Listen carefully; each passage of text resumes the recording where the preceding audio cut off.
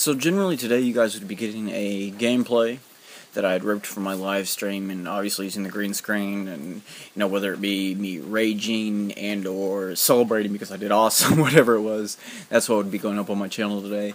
But right now you're just seeing absolute black, and maybe hearing a little rain in the background because it is raining outside right now. That's not something I added after the fact. But you've caught my intro, and now you see this, and if you make it to the end of the video, you're going to catch my outro. But I kind of want to talk to you guys about YouTube today, and obviously there's no Call of Duty gameplay in the background, because I just kind of want you guys to listen and think about this. Whereas usually the gameplay can be distracting from the commentary topic. So, if you've already left because there's no Call of Duty in the background, I would apologize, but you're already gone, so I can sit here and say fuck you and you won't know about it. But realistically, I want to talk to you guys about YouTube, and, likes and comments and whatever it may be, and why people fake like a video. And before you jump to conclusions, I want to specify, somebody liking a video and they never even watched it. Sometimes people like a video just because they're friends with them, and that's fine. I mean, you want to support the person that you are friends with. But when somebody likes a video and you never even watched it, you didn't make it past the intro and you just like it to like it, are these people always, expecting a reciprocated like on their channel? Or are they just doing it because they think they're doing you a favor?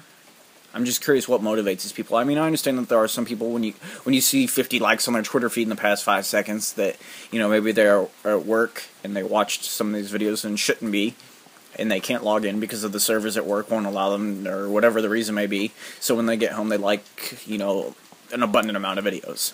That I do understand. I mean, there are certain situations that would call for mass likes to catch up because you weren't allowed to like elsewhere. But then you get these other people that the only moment they get on Twitter, they go and spam a bunch of likes, and then, I guess they're not even technically on Twitter because it's linked through YouTube, but they get on YouTube, they go through their sub box, and just click like on every new video and from every creator that there was that they're subbed to. And I'm just curious what motivates a person to do this. I mean, honestly, do they think that they're doing you a favor, or are they just, expecting that like back? I don't understand why you do this. I'd rather lose 50 views a video than get, those 50 fake likes, or whatever it may be. I'm making content, and I continue to make content that gets, more likes than my other stuff that I've made, or more views than other stuff that I made. And if you're causing these fake stats, basically, not only just for YouTube, but for me, I'll make a video because, everybody's talking about how great it was, or it had so many more likes than one of my other videos, so I'll stop doing something that could have been, really, really good, because it didn't get any views, because broken sub boxes or whatever it may be, but something else gets just gobs and gobs of likes. But nobody really liked it, because they were just spam liking, and they never even watched the video. So I'm kind of curious what motivates a person to do that. If you guys have any, thoughts as to what that may be, or maybe you are that person. If you're that person, please, for fuck's sake, and you've actually made it this far into a video, hop down in the comments. Let me know why you do that. Why would you do something like that? Not only does it screw with YouTube, but it screws with the content creator, and then they can end up making content that nobody ever really liked in the first place because, 20, 30 people, or on a bigger scale, 1,000 to 5,000 people fake liked a video that they didn't even watch. And I was actually talking to this, with my buddy earlier, and you can see it on bigger channels where a video literally just went live 5 seconds ago, and there's somebody that says, "Wow, great video, man," and it's a 5-minute video, and it's only been live for 5 seconds. You didn't watch that fucking video. You didn't make it past the intro, and you're talking about how great it is.